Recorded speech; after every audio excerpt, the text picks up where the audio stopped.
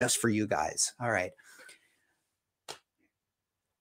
Welcome to Watch Symposium live streams. I'm Austin. We're here live and we're going to talk about the 2023 Rolex teaser video. It was 20 seconds and I thought it was an awesome teaser. Really pretty satisfying, and I'm excited about the releases. One thing before we get into it, the leaks, okay? Well, if you follow at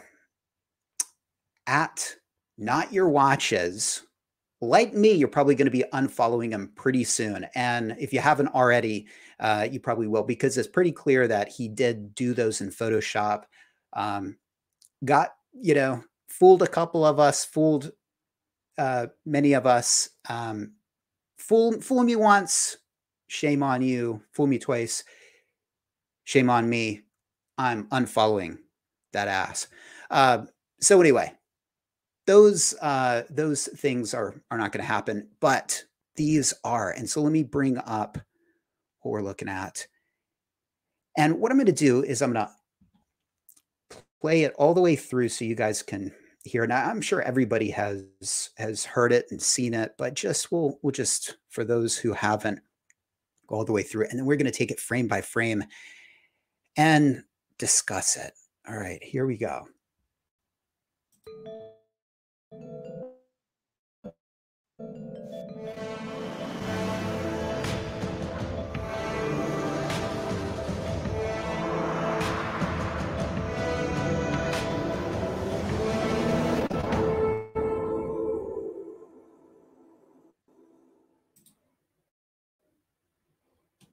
All right, 20 seconds of Rolex goodness. All right. So what we'll do, and again, let me just drop the link here. And I don't know if anybody's going to get on or not, but if so, there you go. There's the link for you. But what do we have here? Okay. And well, okay. So I think there's a theme about the watch. Okay. So ice, and you can see kind of a watch behind it. Ice, snow. That's Explorer 2 territory. All right. Well, Explorer or Explorer 2. Okay. And so I think there's, thematic elements there. So hold on one second.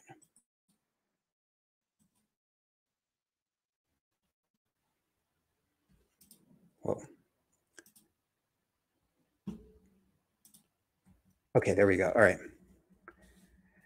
Now, there are some interesting comments in this. I'm watching the YouTube video here, and in the comment section, somebody predicted that this is a white dialed Explorer because it does look kind of white, and it could be the Explorer 2. I don't think so. I mean, I think the Explorer 2, has already been updated. Could it be a white dial Explorer 1? I guess it could. Why I don't think it is because that's too cool. Is too much. It's too cool for us. I don't think we deserve it.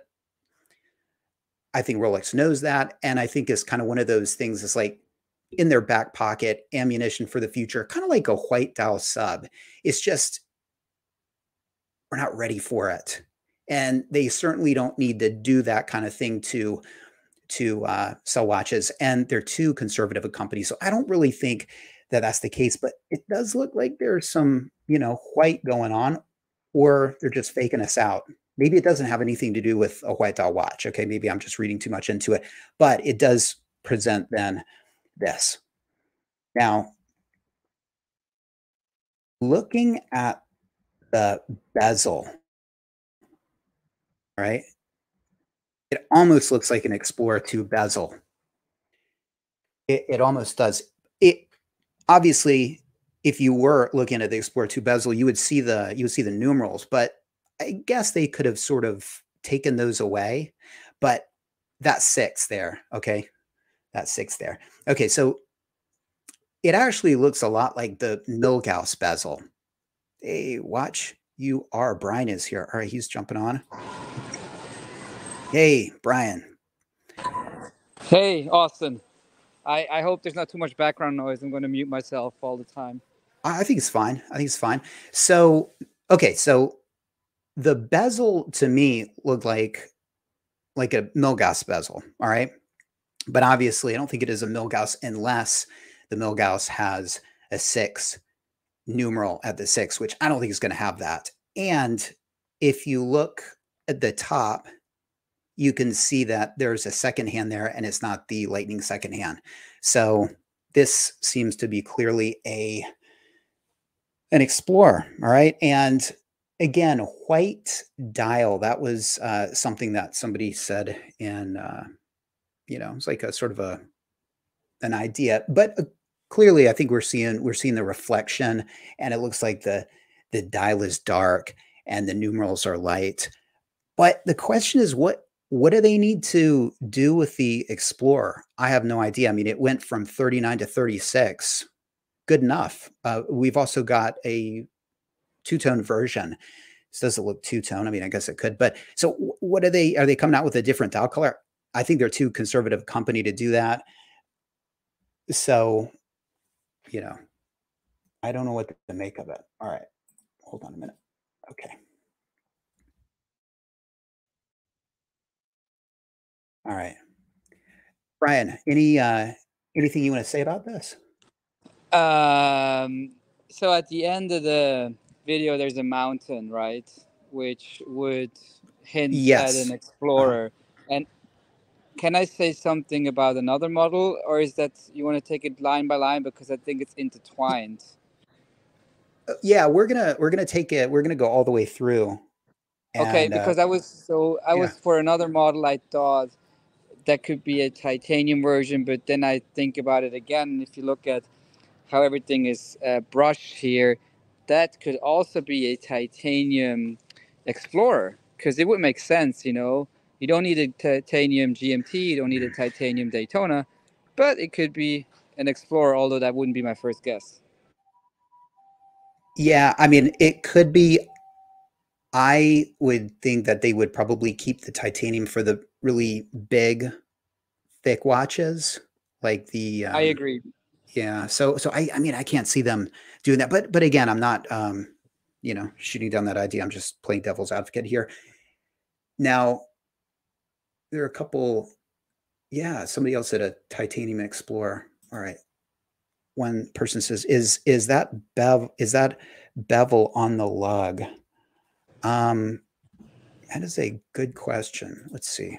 We saw that later on. Do you see the very pronounced beveling? Yeah, we definitely do. Yeah. But if you go back Okay, to hold that on a minute. picture, what is interesting, if you look at that domed bezel, it doesn't appear to be polished, right? Um, and I don't know if that looks like steel or not, but yeah, it's Yeah, kind of an interesting structure. yeah, it's a really weird, right. I mean, I guess we could be seeing reflections in it, and yeah, it looks a little wide for the 36 millimeter Explorer. So, do you think maybe they're re-releasing the 39? Maybe people, just more options. That would be kind of weird, but it would explain the thickness of the bezel. But Might, and then yeah. somebody said the Oyster Flex bracelet on this. Now again, I can't imagine that they would do that because, well, why? I don't know. I feel like Oyster Flex bracelet actually winds up on the Daytona. I was going to say the Oyster Flex bracelet, it kind of screams water to me because you see it on the Yachtmaster, but the Daytona is certainly not a water going watch, and it has it. So I guess it could make perfect sense to have that. I mean, all of the oysters could work well with an Oyster Flex, but it would be crazy for the Explorer to have it before the sub, in my opinion. All right, so we're gonna okay, It's and also so weird that it then we says have water, right? Because you could think of a 369 dial on a sub, but it doesn't add up because it's certainly not a sub bezel here. right, yeah, yeah. Design Atier. Hey, I love your videos, man. Great to see you. He says, greetings from Aruba. Whoa, nice new look. Awesome. All right, cool, man. He's does some great videos, by the way. with the old like Photoshop and stuff like that, and very dynamic. So excellent. Thank you for watching. Okay, so just like the icy theme, which is Explorer and Explorer 2, we have ocean here. And it's not deep in the ocean, it's surface, right? It's surface. And of course, what is the ocean? What is if you're going to stay on the surface of the ocean, Brian, what would you choose? Well, on the surface, you would choose a Yachtmaster, right? Exactly. Exactly. By the way, And I the think text, that's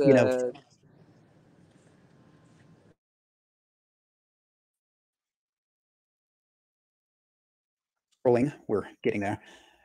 Yeah, the text and the saying and from the yeah, it's kinda empty, so we're not even going over that, but okay. So, alright, so it's got an oyster bracelet. It's got a rotating bezel for sure, that has to be a submariner or a and sea dweller, right? yeah, so look at the way on the bezel insert, it looks like um, the numerals are coming out, just like on the Yachtmaster. You know, I don't know.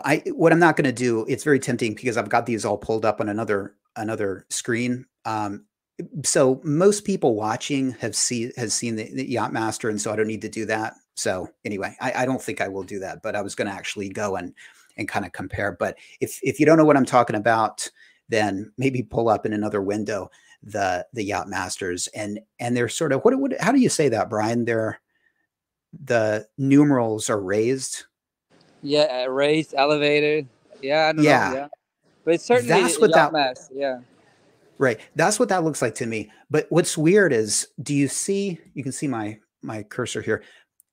That is so weird. I looked. What is that? You know what I think it is? I think the numeral actually goes this way, but they have it cut off, so you can't quite tell. I think that's Yeah, I some think that's kind of a rendered, computer rendered reflection. I think.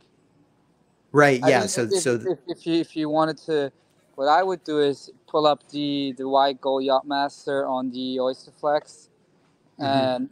and see which numeral that could be. But yeah, I think that's just a regular numeral. Yeah, I did that, and you can't quite tell because I think this part is darkened. Okay, so somebody said chamfers.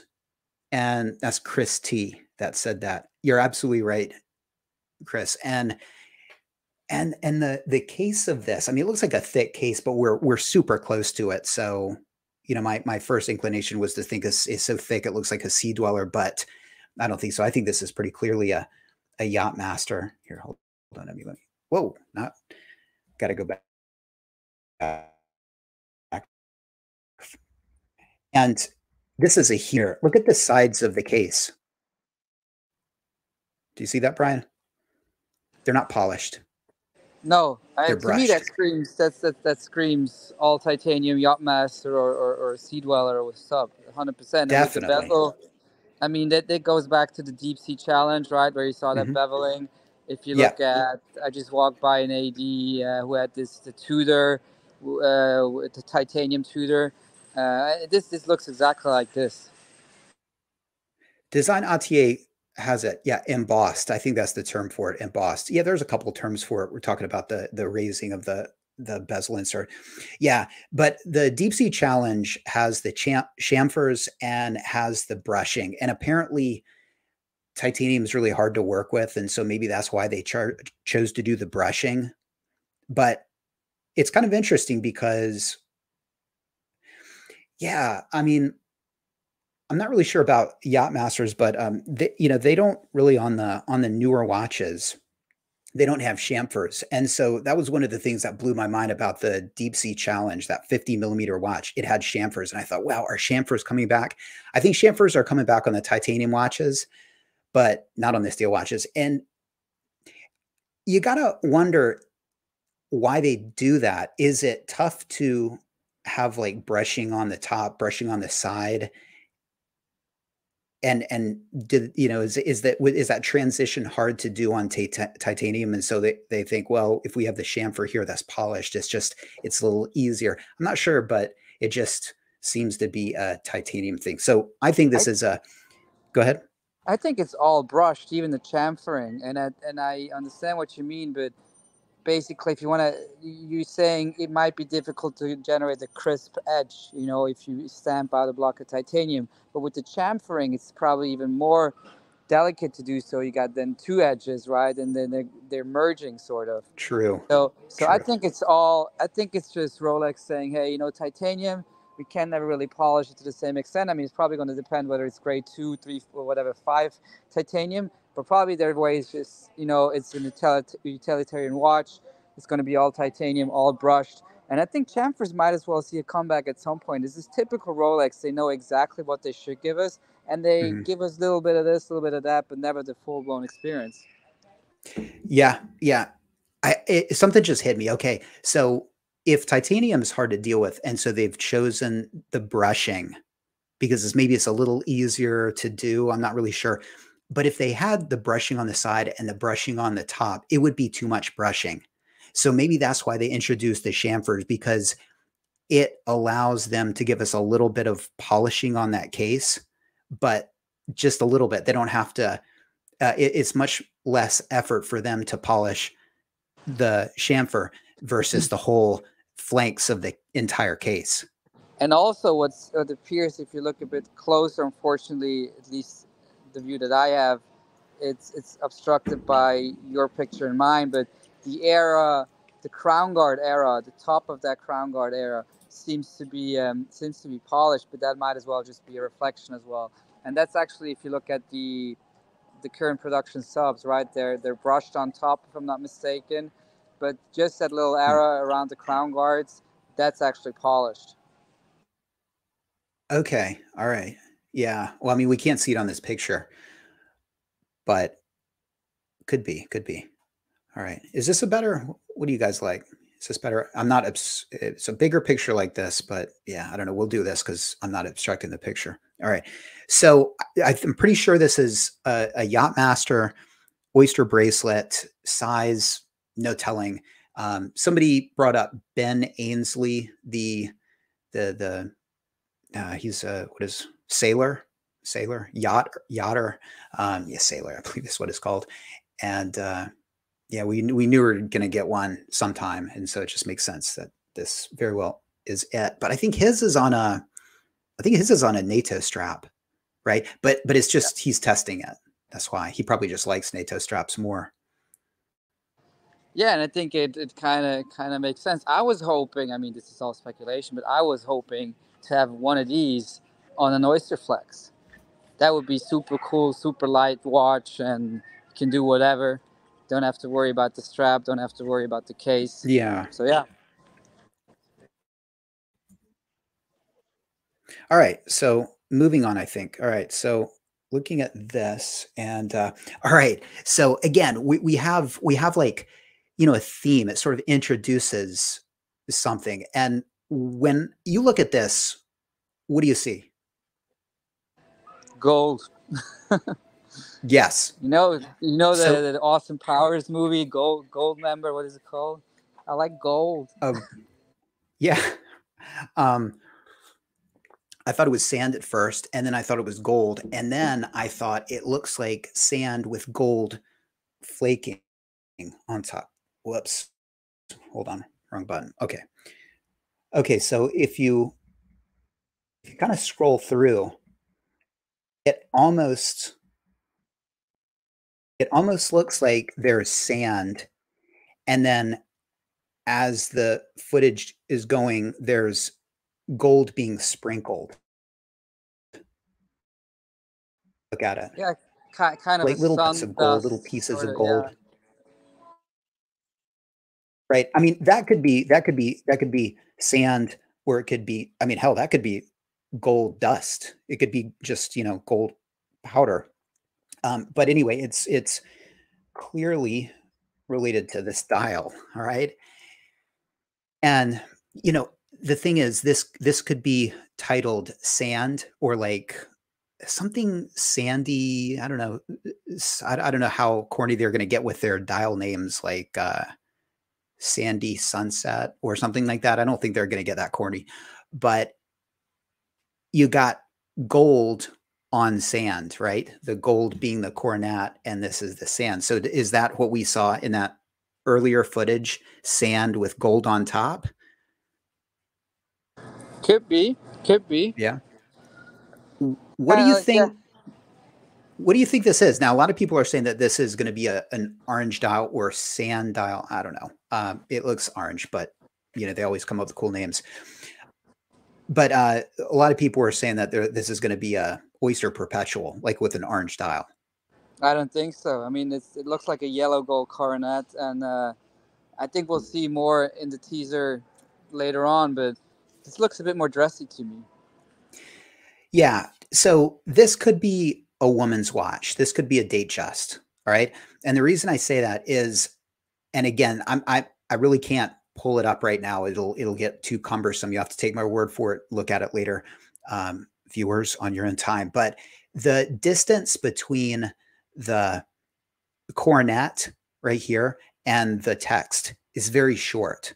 All right. It's much shorter than on the oyster perpetuals, unless this is a small oyster perpetual or it's a woman's watch or it's a date just. But, and we haven't seen anything, well, there's nothing explicit about the Milgauss on the entire teaser. And that could be, as my friend pointed out, because the Milgauss is so obvious. I mean, you see the green GV glass, you're going to know what it is. You see the secondhand, you're going to know what it is. It's real hard to do a teaser with that. And so, do you think that this could be the Milgauss? And here's why I say that. Okay, because the Milgauss has a lot of writing up top, and the distance between the coronet and Rolex is very short because they got to fit Milgauss in there. So if you check out a Milgauss, you'll notice that there's a really short distance between the coronet and the Mm, the top of the Rolex. But that I would mean, be, I don't know, but to me, this looks just too dressy to be a yeah, Milgauss, yeah, and again, the coronet seems to be yellow gold. I mean, that might be just the reflection or whatnot. And then the yeah. dial, it doesn't seem to be like a solid orange dial. And I mean, you never Mm, know what Rolex does, right? Look at last year, yeah, but yeah. that dial could be. It looks not like a stone dial or something. So I don't think they would put that on the Milgauss. Yeah, I don't think so either. Yeah, I'm you're convincing me that I'm probably wrong there. Another thing I was thinking though is that the Milgauss has the orange secondhand, and so I thought, what if they like reverse the color? You got the orange dial, and then the, I don't know, blue secondhand. I mean, I know that's kind of a little too crazy for Rolex probably, and I don't know if it would really work. And that would, I mean, I'm not seeing GV glass here, so anyway, I just, my only issue with the idea that this is an oyster perpetual is just the distance between the coronet and the text. But again, that could be answered if it's just a small oyster perpetual or if it's a ladies model. So I would even say it could be something super dressy, if you know what I mean. super dressy. Oh, as in the dressiest of the dressies, the Cellini Yeah. line, right? Ah, yeah. Well, that's coming up. Let's see. All right, here we are.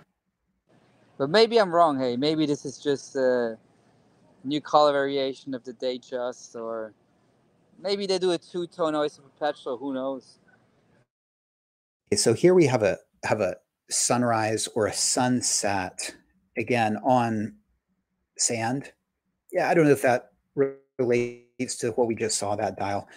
But that thing that We hits have it a on the city nail, view. Austin. That hits it on the nail. That dial is Th- mimicking that sunset.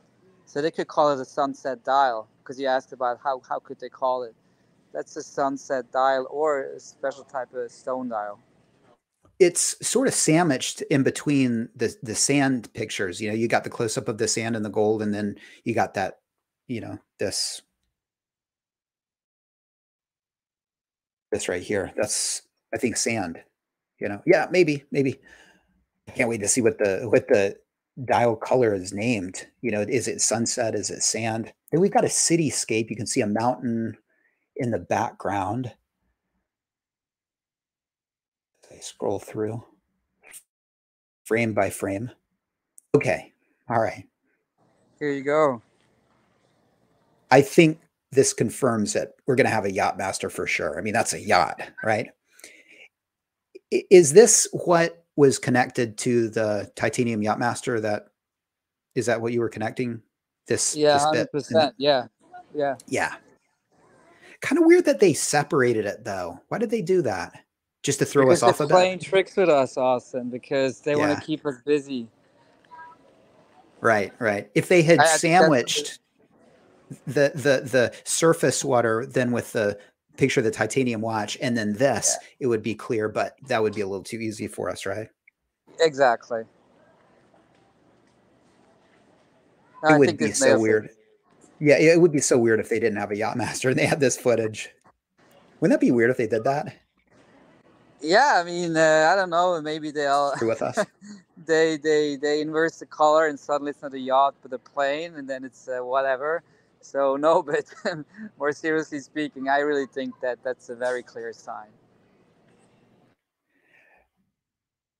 Yeah, okay, we've got another piece of, surface water, ocean. I think this is just, I think they're pretty explicit with the yacht master because we've seen the one on Ben Ainsley's wrist, and it's like they know everybody knows we know they know we know, and we know they. I mean, everybody knows it. So I think maybe that's why they're okay being explicit. All right, so here we go. Now, first when I first saw this, I thought, okay, now just I don't think it's a Milgauss, obviously, but I thought Milgauss because I saw the blue. All right, but then I immediately saw the second hand, and I thought, okay, well, that's certainly not the second hand of a Milgauss. Do you? Sorry, yeah, I would again go very dressy here. I Okay, was so you think first this? thinking, Day Day Blue Dial, but that's more wishful thinking because we saw those renderings of a, what was it? I think rose gold Day Day with a blue dial. But you're right, the the second hand is very different to Day Day. And again, there's not very much space between the Cornet and Rolex. And if you look at Oyster Perpetual, there's much more space. Again, unless you're talking about the small watches, and that might account for it. So yeah, I don't know what to make of this. I mean, it's got a gold second hand. I mean, I guess this could. It doesn't look like a Cellini to me at all. Meaning it's blue is Cellini would have a fancier dial. This looks like just a sunburst blue. So perhaps date just, perhaps day date, something like that. Look at that R. Does that R look a little bit different than your typical Rolex R? It does. So, Sorry, I didn't catch that, Austin.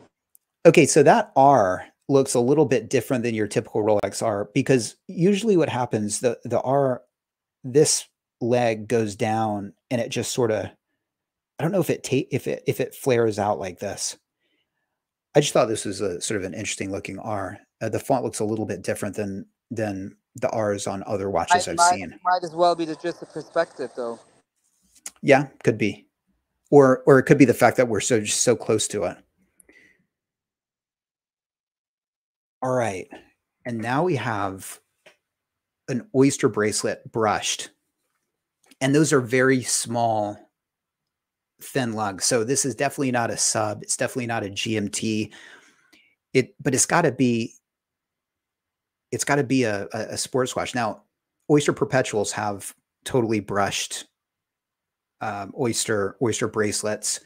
Date just do not. Milgauss doesn't.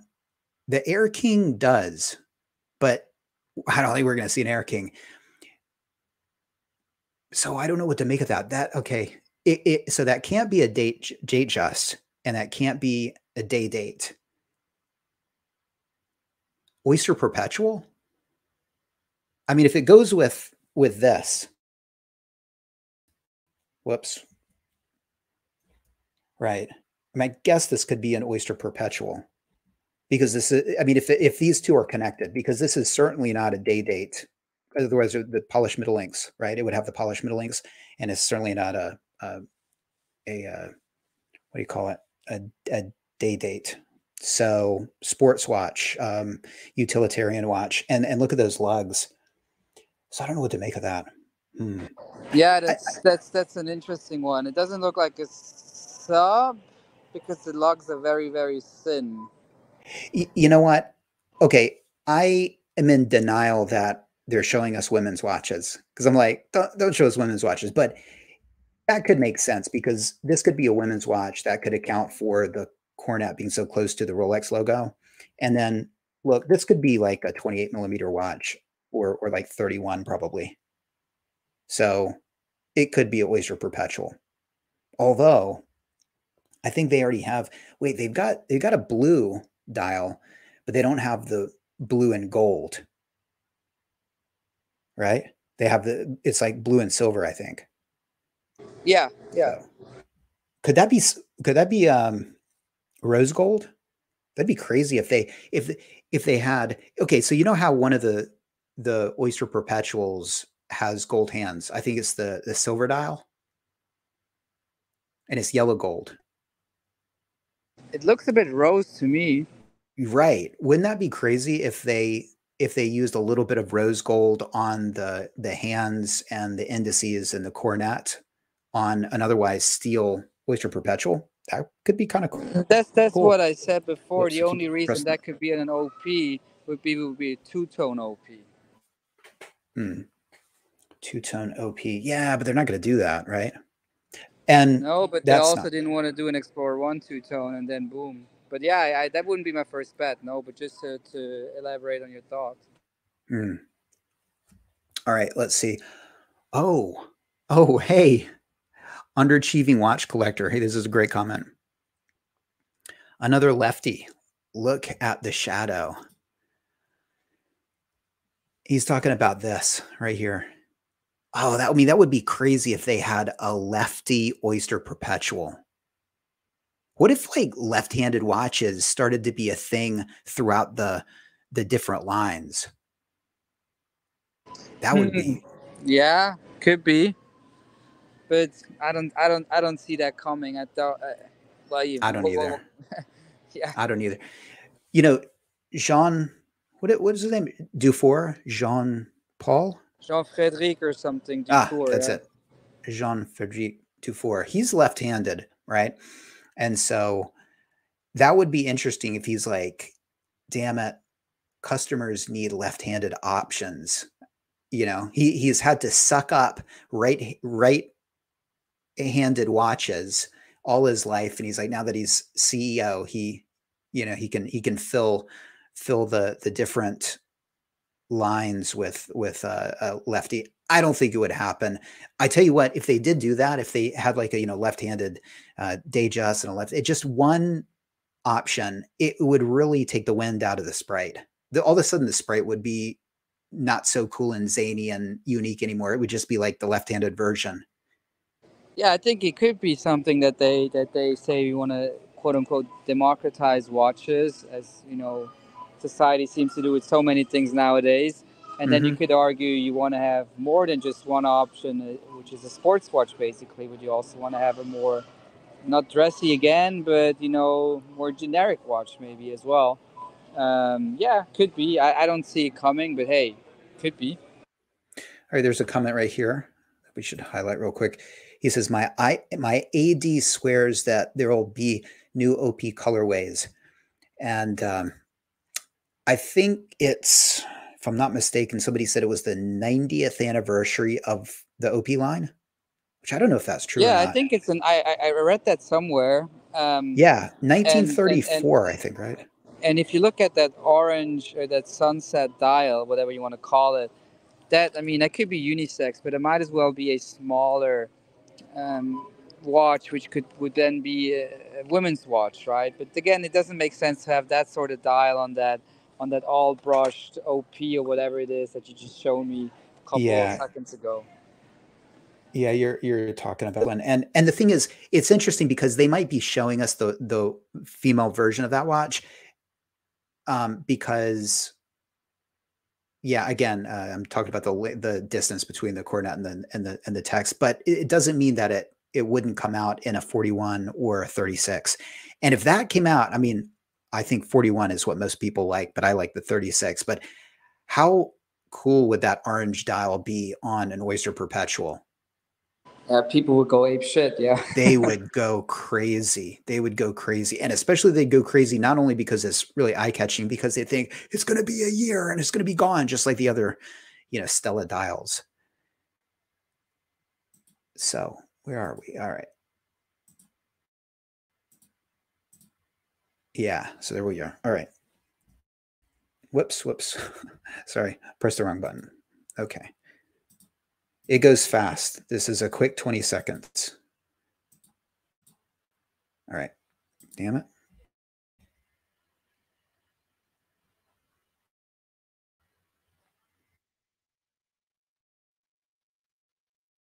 All right. Here you go.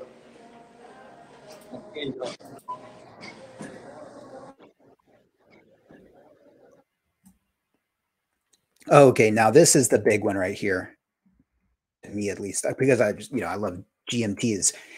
So this is clearly a GMT, and you can barely see it. In fact, I can't even hardly see it on my screen. I have to look above my monitor and kind of look down because it's really in the shadows. But that's clearly a GMT hand, and clearly a GMT bezel. And does that look rose gold or regular gold to you? White gold, white, not white gold, yellow gold or rose gold?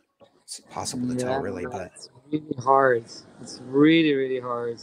yeah. I, but so the bezel looks more. I don't want to. It's 50-50 in this show, but I would say yellow if I would have to put my money. Okay, some people are Right saying now, rose gold. right now we got the root beer, whatever they call it, which is two tone, and they got. Do they still have the full rose gold? Yes, they do. So this might as well be a full yellow gold. Yeah, so think about this color scheme. How cool would this look? Yellow gold with a totally black bezel insert with just the numerals in yellow gold, and it would be a two tone. That could exactly be it. Yeah. Going back to what is it, the 16718? Yeah, 16718. Actually, that's the Oh, that's wrong a solid reference. I gold don't, one. Yeah, that's the yeah, solid gold one. Yeah, or the 16713, right? two tone. Yeah. Hmm. Yeah. Now another thing is this could just be your standard everyday um, root beer, but it's coming out on the Jubilee bracelet, and they're just like, they show Or us you that have the full yellow gold with the Jubilee. full yellow gold with the yeah, right. I mean, it would just be weird if they were to do that because again, rose gold, ever rose gold is sort of the GMT thing, and yellow gold is the sub thing, and they haven't mixed and matched yet. Now, again, when those leaks came Well, I out, that mean, Mhm. when the first ceramic sports watch that came out was in what is in 05 or '07, I can't remember. Was the GMT, right? And they had Mm. that on anniversary green dial, and it was all yellow gold. And again, going back to the pre-ceramic era, apologies for the background noise. Mhm. This was also yellow gold. Right. Okay. All right. I mean, it certainly could happen. I'm all over the place here, but I just want to highlight this. This is on the orange dial just above the cornet is a day window. I know we're all over the place, but let's just look at that because it could be, it could be, but I'm not convinced. Yeah, but worth noting. I mean, that Or would make it a day it could date. be a special day date, yeah. Right. Right. All right. But anyway, yeah, that's what I'm most excited about. I mean, I guess we can talk about what we're excited about, but this is it right here because, I'm seeing 2 things I love: a ceramic bezel that probably rotates, and again, I'm making an assumption there, and the GMT hand. Oh, and the GMT hand, now again, I can't even see it from here, but if you look up, it almost looks like it's red, which if there was a Coke, it would have to be like a two-tone Coke or an all gold Coke. Oh, that could work actually. Would the colors work there?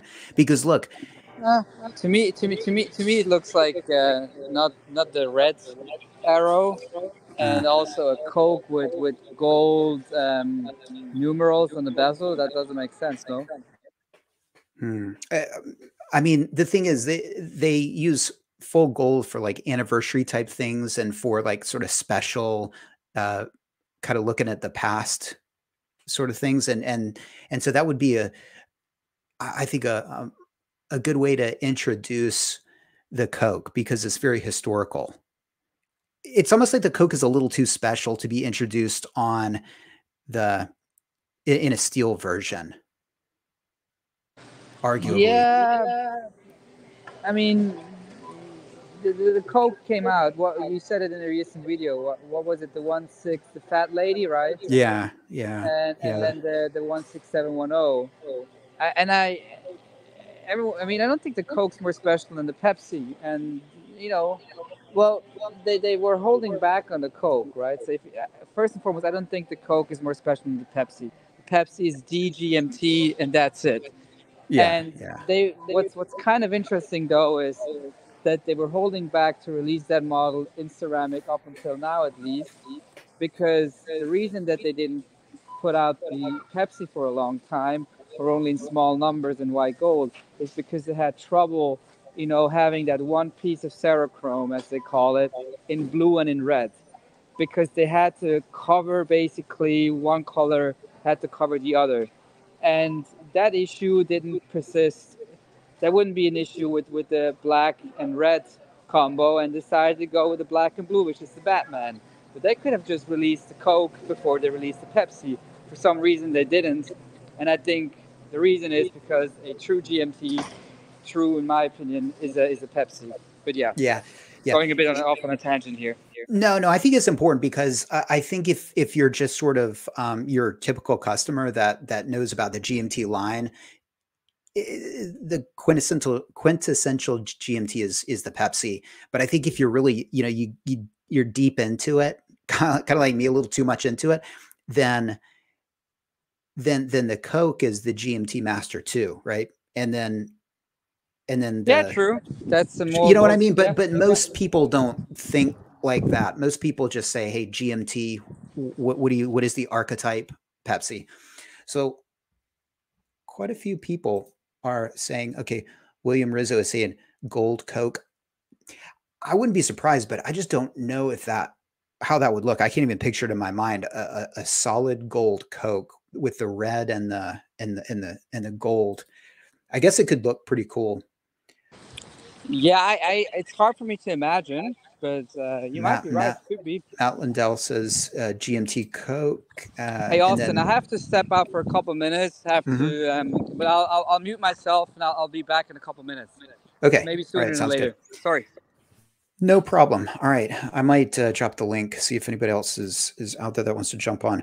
Now, what I thought was kind of weird is, and it could just be the reflection, but those gold surrounds look kind of rough around the edges. It could just be the image, but even if it is, just the reflection, kind of surprising um, that it's, not a little bit better. All right, moving on. Moving on. Oh, okay. We have to talk about this. All right. So this is for sure a Cellini, okay? Because of the crown, and if you go over and you check out the Cellinis, the moon phase, that's the only one in the catalog right now. It's got that, that fluted bit right here, not on top of the bezel, like date justs, and day dates, but kind of on the side. In fact, this looks just like the Cellini moon phase. And so we're going to get more Cellinis. All right. I think it's pretty clear. Are they going to update the? All right. He says, it says Wes, but don't let, I don't know. I get you, it's cut off here. Somebody's trying to jump on. Should I let him on? Here we go. All right. Hey, man. Is this Wes? I don't know if this is Wes. It says Wes, but don't let me in. Okay. All right. Wes from Texas is who I thought that was. And if Wes P is, meaning I thought it was Wes P. Anyway. All right. Back to. So Austin, I'm back for a couple more minutes if you want to talk, and then I'll jump off. I don't know. I want to. Sure. Yeah. So what I was just. Your show, but. Yeah, no, I mean, just however long you can stay and jump off when you got to jump off.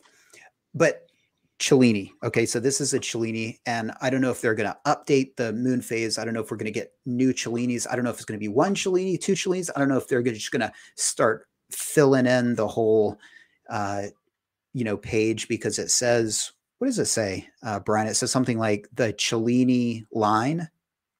That's the way they phrase it. I recently looked at the catalog, and in the very beginning, there's lots of blah blah about Rolex and stuff. But you have an overview, basically of what's in the catalog, and on the right hand side, I think it said. We can barely hear you. Can you? I don't know if you can turn up your mic. One sec. Yeah, sure.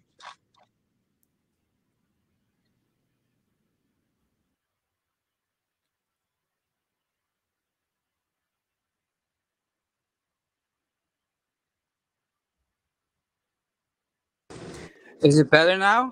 Yeah, much better. Much better. Okay. All right. Yeah, they call it the Cellini collection, is what they call it in the Rolex catalog. And I don't know what they say in the dictionary, but collection would infer that there's more than one piece usually, right? Yeah. So that would make sense that the moon phase is a placeholder, and the moon, look, okay, I think it's clear we're going to get a Cellini now.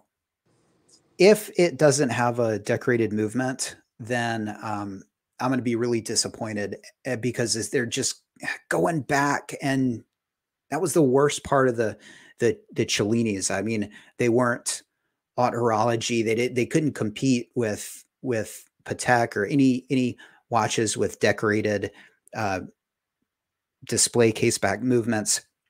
But then you and I were talking, and you don't think that they're going to do that, because you don't think they really can do that. The machining. Talk about that for a second. I don't know if he's still here, but what Brian was saying is he was saying that. Can you hear me, Austin? Yeah, you're back. Okay, sorry. Yeah. Rolexes used to have closed casebacks on the professional models, and they still do. It makes sense, right? And the dress watches, Patek and stuff, they also had closed casebacks in the past. It was only after, I guess, the quartz crisis and stuff, when they repositioned themselves and they started showing off those movements. Patek always decorated their movements or finished them, for the Geneva seal and that stuff, for those requirements to fulfill them.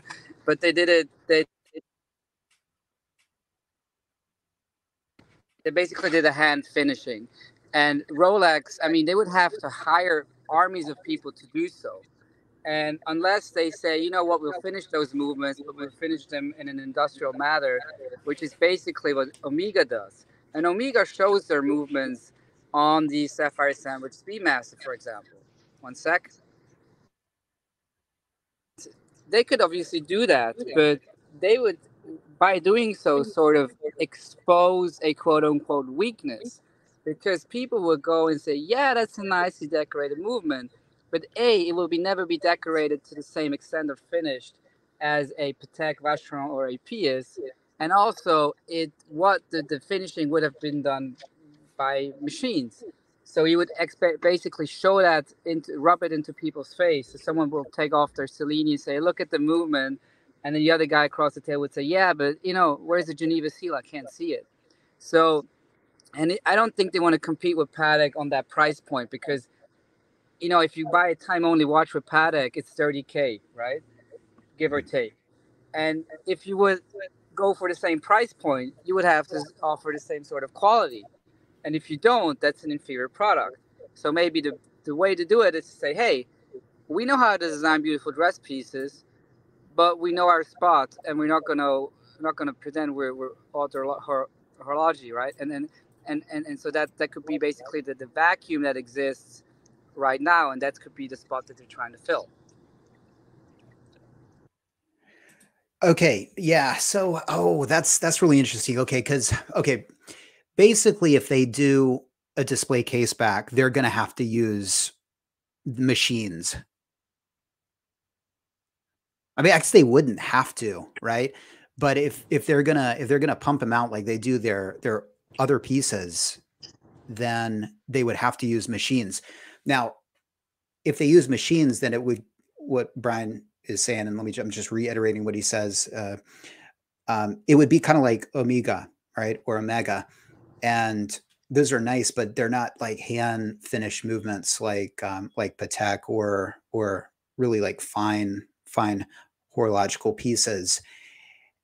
But if Rolex started making, I don't know, Cellinis, but like small batch Cellinis. I know it's very uncharacteristic of Rolex, but can you imagine if they had production numbers of the Cellinis similar to that of Patek? It would work. They could do it. It would be kind of weird because you'd have sort of their utilitarian oysters and the subs and the GMTs and all those watches that they're making a million of those a year, and then all of a sudden they would have this Cellini line that is hot horology, small batch, hand done, and they could do it and it would sell like mad, and they'd be able to charge a massive amount for one of these watches. I'm talking probably 100,000 USD. But I think you're absolutely right. If they were to do the display case back, but lazily do it, and by lazily, I mean, like you say, Brian, use machines to do it could actually bite them in the ass, and they could look like they're trying to do Yeah, what and Patek is doing. Yeah. and what And Rolex never did is, in my opinion, they never pretended to be something that they're not, and this is why they're so successful. right. So the only Rolex watch with a case back, a display case back, is the Cellini Prince. They made four different versions, and the one you're looking at right here is in my opinion, it was the best of them. I have a lot of issues with the watch. I hate the hands. I hate the way that the second hand reaches way past the second markers, but it does have this sort of small little back, and it's a beautiful movement, but they totally use machinery on that. And so it kind of this watch is a bit of an embarrassment when you put it next to a Patek because again, it's like it looks the part, but when you think about how they did it, it's kind of embarrassing. They probably would have used, again, machines and that kind of thing. So we don't want this, right?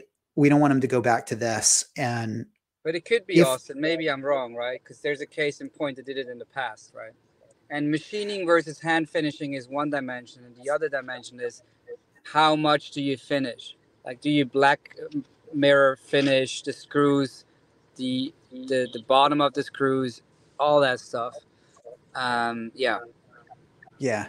So by the way, if you guys are curious, these are three of the versions. This has a very like 1920s look to it. This white gold one, and this is the best, I think, the 5440. And I think this must be rose gold. Not bad. These three are all pretty nice, although this looks a little bit too much like, the Great Gatsby.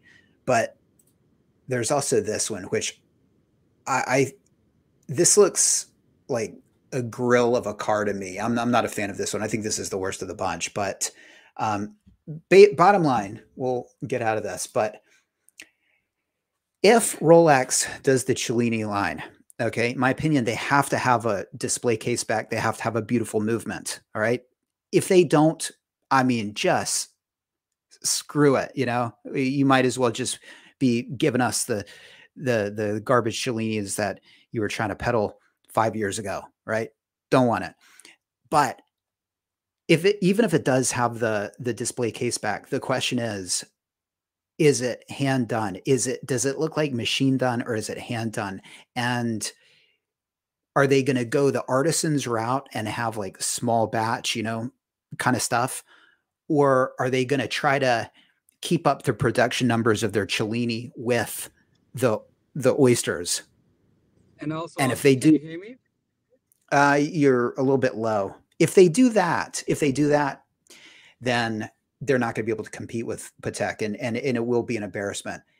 You think Rolex is for well, you'd think that they would be forward thinking enough to imagine that, but maybe they think, well, we won't really notice if it's not hand finished, if it's like kind of machine done.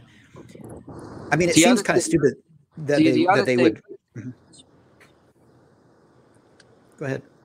sorry, the other thing to think about is what would be inside the watch, what complication.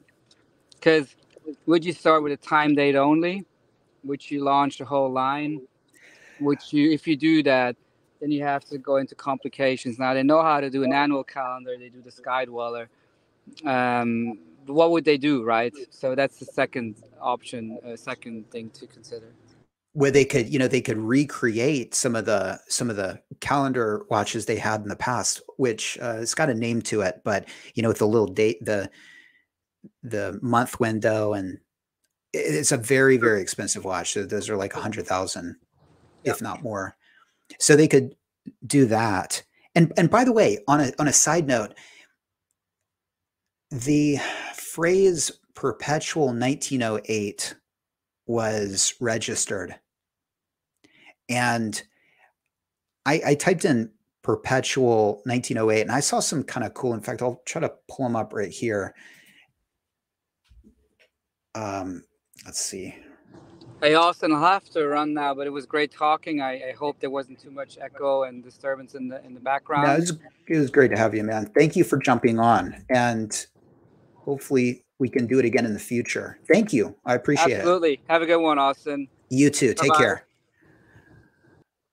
Okay. All right. So let me open this in a new tab and show you guys. All right. So basically this, all right. And that's a watch from 1908. Okay. So if they registered that term perpetual 1908, they could be looking at this aesthetic for the Cellinis, right? And perhaps they could release something like that, which would be a very simple watch, time only. It would look a lot better than this, much more fancy. But they could have hands like that and a dial like that. I mean, it would just be an updated version. It would fit 2023. And then, of course, if they had the the display case back. Now, I don't imagine that they would go for the crazy complications at first. In fact, again, 1908 was the date that they first started using Rolex. All right. So it's like the birth of the Rolex name. And so if they were to, make a Cellini line and sort of revisit their past and do it kind of chronologically, you would get something like this. And this could make a beautiful Cellini if they were to, update it. And, this is all wacky colors, and it just looks kind of old and patinaed in kind of a gross way. But something like this, right? And if they took off, then again, as they follow that timeline, then you would get those more complicated pieces if it was successful. So yeah, that will. I'm out of everything besides the GMT. What I'm most interested in is this and the Cellini line, and what they're going to do, how they're going to take it. Are they really going to try to honestly compete with Patek, or are they going to pretend to compete with Patek, right? Because that watch that I showed you, that's well, not square, but that rectangular 5440 from the early 2000s with that little display case back, that was a piss poor attempt at hot horology. I mean, you got to give them credit for it, and it's kind of cool. To have one of those watches would be kind of cool because it's the only Rolex with a display case back. But the thing that really sealed it for me is, I was actually thinking of getting the 5440, and they had a unpolished box and papers piece. It was 8 grand here in Japan. This is years ago. And I, while I was thinking about getting it, I saw the Patek. What is it? It's the square Patek. Somebody in the comment section help me out. Um, the gondola, I think.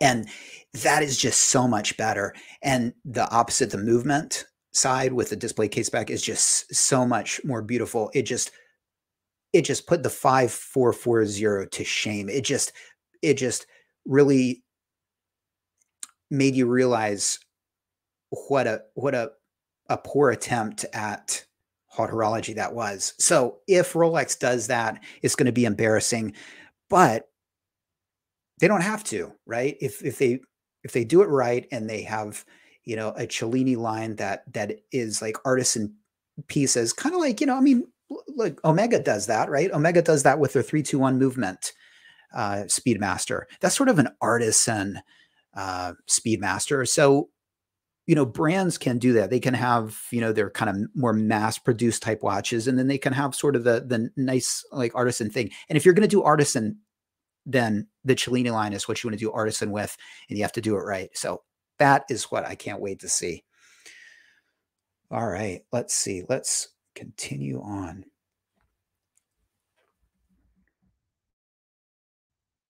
We're going frame by frame, of course. That's okay. And then we get to pretty much, I think, just about the last thing. And again, we got the theme of a road and racing, Daytona, right? And then it kind of phases into this, it's like going around a racetrack, but here you're going around this like dial as if it's a racetrack, and you're going really quick. And what can we say? It's a ice blue dial. All right, we got a super chat here from Shamba Basher. Thank you, man. He says Explorer One looks like Oyster Flex, so all gold. Yeah, yeah. Well, if I had to guess, I can't imagine why they would do that. I mean, they had the two-tone. Why would they be doing that? That would be weird. But I didn't understand the two-tone. So, your guess is as good as mine. Like I said, the Oyster Flex, I just would be so surprised to see that on the Explorer. And I don't even know if you could do it with like a 36 millimeter watch. It'd be kind of weird if they, upped it not upped it to 39. They wouldn't go, back down to 36 and then up to 39, but they could come out with a 39 millimeter version.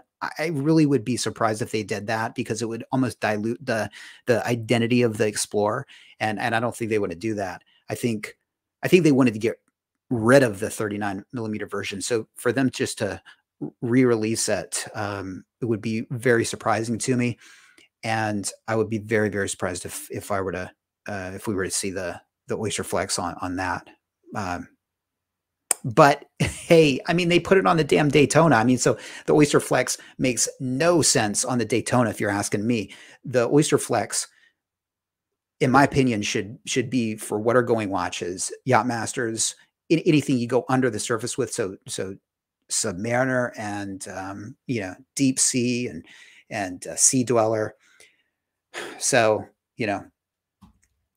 thank you, Shamba. I really appreciate that. All right, and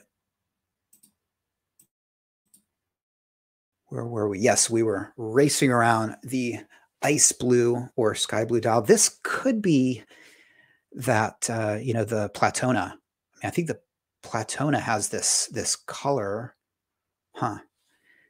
Anyway, I think we are gonna get a Daytona of some sort, although we don't know anything about it except for the color of the dial. And you can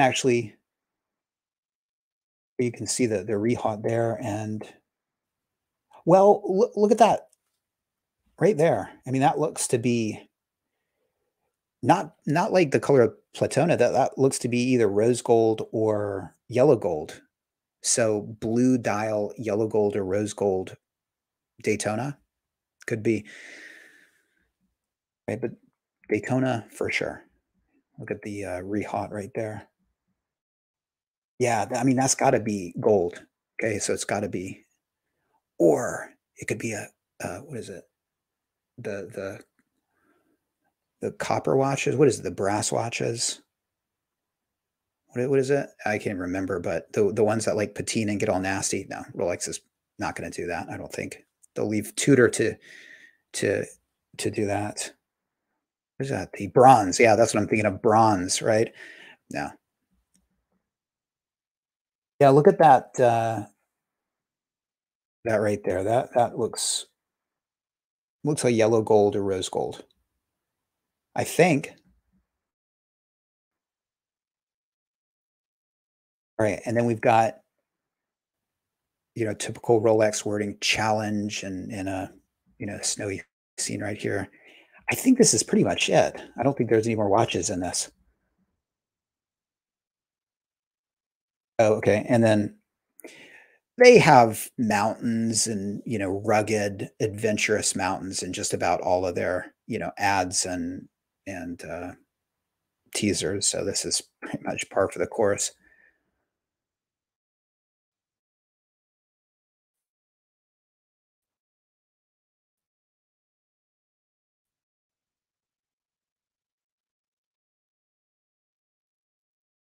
Minute second 17.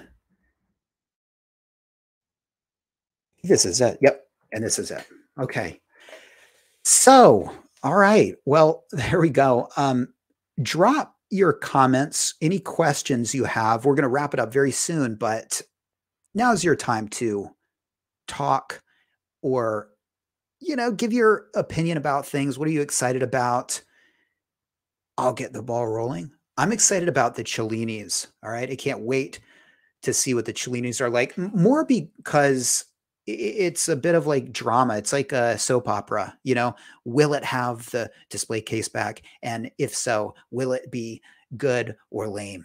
And that's going to be awesome. And it could go really lame or it could go really cool.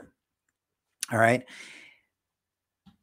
Another super chat from Shamba. Thank you, man. He says, Austin, you are the best, mate.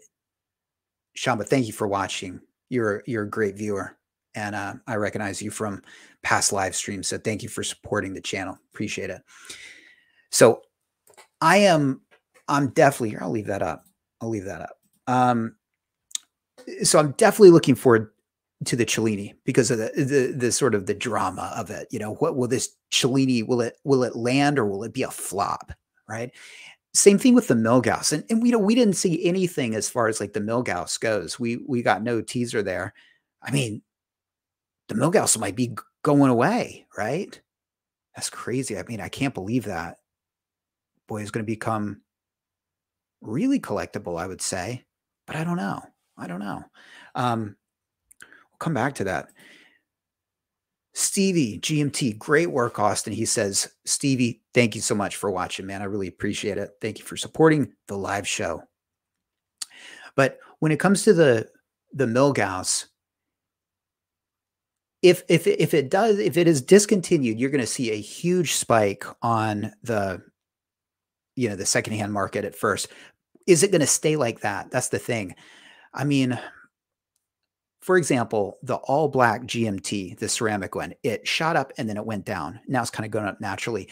And here's one that, it should be kind of special, but the turnograph, I mean, the turnograph is the father of all of these watches. So from a historical perspective, it's the most was one of the most important Rolexes, period, right? They discontinued that. It's not going for what you would think a discontinued historically important watches would go for. I mean, for 14,000, you know what you can get? You can get a two-tone, one of those not limited edition, one of those Japan only green accented two-tone turnographs for 14 grand. I mean, they made 300 of the black dial versions, 300 of the white dial versions, and you can get one for 14 grand. That's crazy. It just doesn't get the love. And so would the Milgauss, end up like that? It would, everybody would raise their prices like that. But then after a while, we'd be like, yeah, Milgauss. I mean, it was never that popular anyway. It's kind of a funky watch. It's kind of a, the Milgauss is popular because of what's happening with the sub and the GMT and the Daytona, but if those were available, the Milgauss would still be kind of one of those watches that, that's why it's so cool, because it's sort of, is a funky, oddball of a watch. But if they discontinued it, I don't know if it would go down as like a classic or just sort of like I'm not sure, but they might discontinue it. We didn't see any sign that they're going to have that. That's kind of shocking to me. I mean, I guess they could just wait and do it next year. Yeah, and then if they do have it, again, is it going to have the Faraday cage? So again, that's something I'm really looking forward to, and definitely the one I'm most looking forward to is the GMT, because I love the two-tone root beer. I was telling this to my friend. I was saying that, I'm not a two-tone guy, and I'm a steel guy. Maybe if you watch any of my stuff, you know that. But I'm starting to get kind of bored with steel pieces, and so yeah, I kind of can imagine going two-tone. Wow, super chats coming in. All right. Shama says, which GMT is going, Austin? Root beer? Which GMT is going? You mean which would I go for? Clarify that, because I don't quite understand. But which one is going away? Maybe that's what he means. It's got to be the BLNR. It's been around for 10 years. It's the least popular of the bunch. I think its time has come and gone, but maybe not. Maybe they're going to keep it around. It's a great question. Do I think they're going to get rid of the root beer? No, I don't think so. That would be crazy. Tim Wright, thank you, man. Wow. Hey, Tim Wright, he does shows of his own, as you guys know, and he's supporting my stream, so I support his stream. He says, great stream, Austin. We will also be talking about this teaser later on. Feel free to join in on the fun. I just might do that. Thank you. Thank you for the invite, Tim. Yes. Well, let's see. Yeah, I was talking about the root beer. So I'll say one more thing about the root beer. But yeah, what's going on with me is I feel like, I feel like I've been eating and breathing steel pieces for the last 10 years, and I'm getting a little bit tired of them. And so I'm thinking I want to mix it up a bit. And so a two-tone piece is actually starting to really appeal to me. And my favorite of the bunch is certainly the root beer. And Tim Wright says, cheers, Austin. Cheers to you. Cheers to you, man. Yeah. I believe I'll be going on a stream. Yeah. Here, I'll keep that right there. So yeah, but we'll look at a few comments from you guys, because I've just been monologuing here. Yeah, okay, here we'll go through. So Shamba says, where's the Millie? Good question. I don't know. It's going to be crazy if they discontinue it. I just feel like they can't. It's their science watch, right? Yeah, I know. They don't need it. They don't need a highly magnetic resistant watch because they all kind of do that. But it's got a, a soul to it. It's got a character to it, the same way that the sub does and the GMT, and it's it's a science watch. What are the scientists going to wear, right? I'm looking for question marks here. So, who's the collector who bought Bulba backs instead of Daytonas back in the day? What's the interesting question is what is the Daytona of today? Is it the Milgauss? Is it the Turnograph that I just mentioned? I don't know. I have a feeling, yeah, that's a whole nother thing, whole nother show we could do. Future classics. Batman or Pepsi, Austin? Oyster Jubilee. Oh, okay. So I would definitely say the Batman on a Jubilee. Although I hate the way people call it Batgirl. Um, but it does look a lot more feminine and a little bit more like jewelry. So yeah, I mean the oyster bracelet is really nice, but of course you got this polished middle links. But the Pepsi, here's the thing about the Pepsi. The Pepsi just gets the love, man. The Pepsi really, it's just it's the archetype, right? It's the archetype. Shamba says, no, which one is being discontinued? Okay, right. Yeah, I don't think the root beer will. In fact, they need to get a Jubilee bracelet on it. And it looks like we're getting more gold or two-tone GMT is. So yeah, BLNR, I think. But you know what? The only reason I really was saying that BLNR is going to be discontinued is when I was thinking they were going to come out with the righty Sprite, which all right, we know that at Not Your Watches was jerking us around, and so yeah, forget that. I think it's going to stay in the catalog. To be honest, I don't think they're going to discontinue the BLNR until they've got something to replace it with. They can't just have one steel version. But it would make perfect sense for the Coke to come out and then discontinue the BLNR or a righty Sprite, but that's not going to happen. In fact, Rolex says that it's an exclusive for that model. You can find that on the website. All right. Thurston Howell III, thank you. $1.99 super chat. Batman or Pepsi Oyster Jubilee? Oh, I already did that. Okay, so yeah, Batman on a Jubilee, final answer. But I got to give props to the Batman on an oyster because oysters are more masculine. You can't beat the look of the 16710 on an oyster with the polished middle with the brush bracelet. I mean, that just looks so cool. It looks a little kind of retro and funky with the Jubilee. So, all righty. What else do we have here? Can't let you go without pointing it out. Did you see the GMT bezel on the teaser? Would it not be red for Coke? Yes, we talked about that, Wes. Good point. It could look red. Yeah, and the 24-hour hand looks red.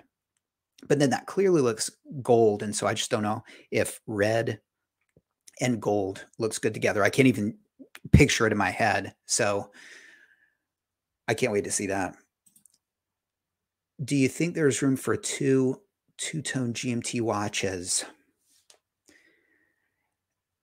No, not really. I mean, it would be crazy if they had a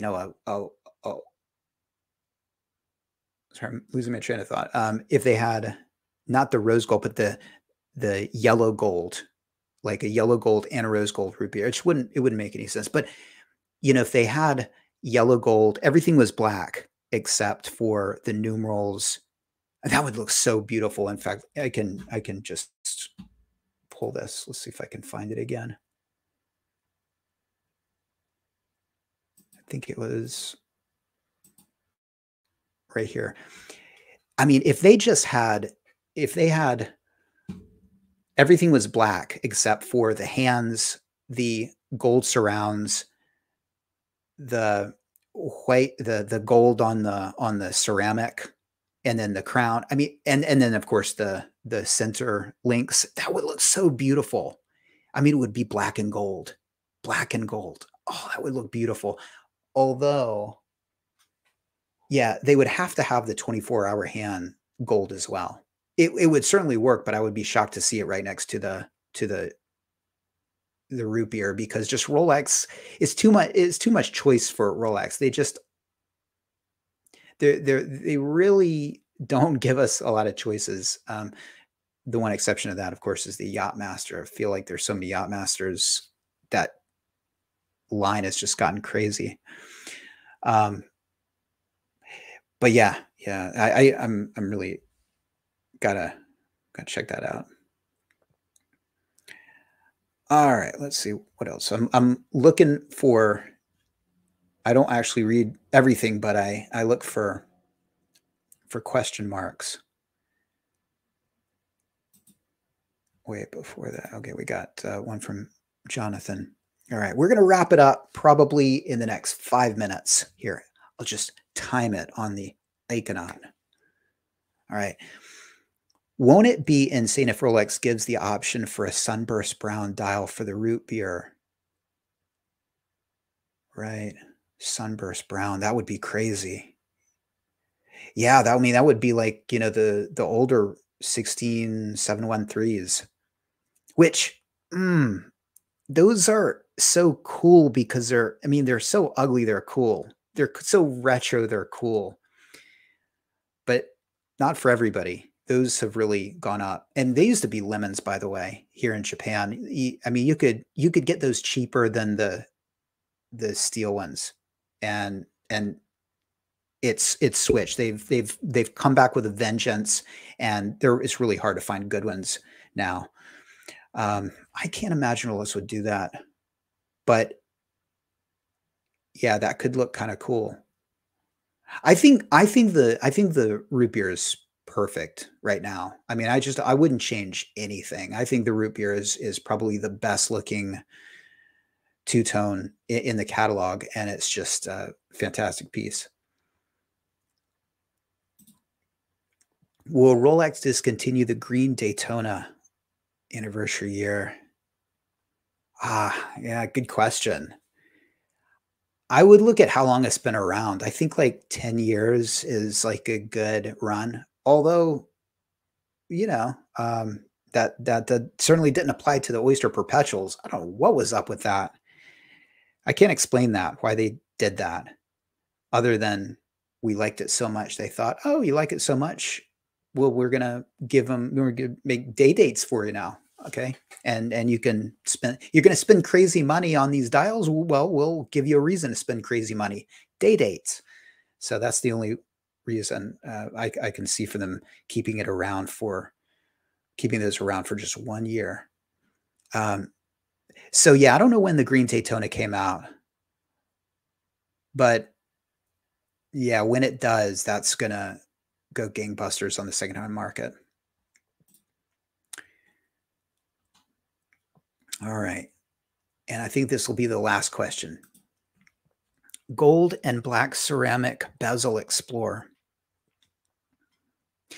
Yeah, well, I think they're definitely not going to go ceramic with the Explorer. Oh, you were saying Explorer. I was thinking Explorer too. Yeah, that's just too crazy for Rolex. I mean, I think a lot of us thought, myself included, that the Explorer 2 was gonna go ceramic, but it didn't, and I don't think it will. And I just think it's a little too much for them. And I'll tell you why. And this is something I meant to make in a video, and I'll probably I'll give you guys sort of a a live version of it. But Rolex, I think, doesn't want the old watch to. They want their new watches to alpha male their old watches. Okay.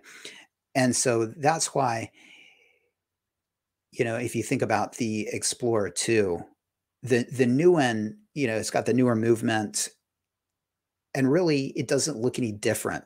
So it alpha males the old one, right? But if they had put a ceramic bezel on it, then people would fixate on that end of an era metal bezel. The all of those, from the 1655 on up to the last of the metal bezel versions. And so I don't think they want that. I think they want everybody that has the current one to want the new one. And I think the way they do that is to really just offer nothing better in terms of aesthetics, just improvements in terms of the movement.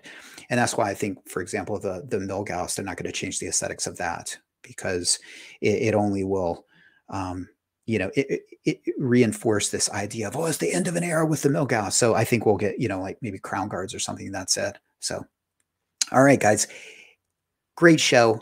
Thank you for everybody who super chatted and supported the show. Thank you for Brian for jumping on. I think this was a great teaser. Really enjoyed it, and I'm really excited about a lot of the things that hopefully we're going to see. And I will see you on the next live show, which will be scheduled sometime, and we will watch these reveals live. I want to say it's the 27th at 8:30 a.m. Geneva time. If you're in Japan, that's going to be 3 p.m. And if you're in the States, it's the middle of the night. So set your alarms. All right. I'll schedule that soon. So stop by my channel and you will see it. Thank you so much for watching. Take care, and I'll see you next time.